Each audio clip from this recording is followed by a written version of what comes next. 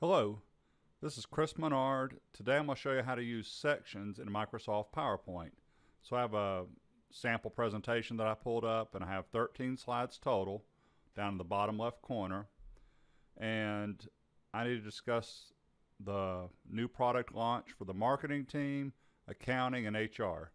So just assume that this is the first marketing slide. I'm going to right click in between 2 and 3 and add a section.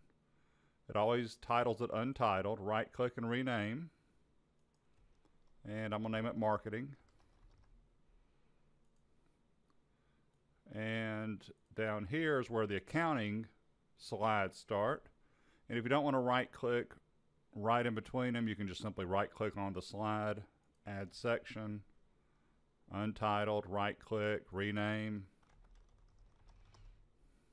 And one more time. Right click, add section, right click, rename.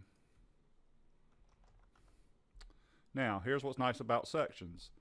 I can right click anywhere I want to and collapse them all. So if I only want to work with the marketing slides, I just expand marketing. If I want to work with accounting, expand and collapse. Or you can right click and also expand all.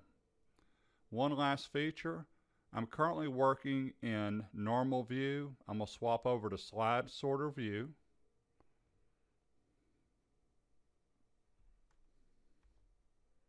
My bad. I'm going to swap over to slide sorter view. There we go.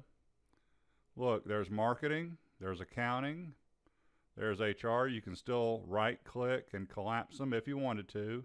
Right click, expand them all. And I'm making this up. This chart needs to go in the marketing. Just drag and drop. That's simple. Feel free to contact me if you need Microsoft Office training.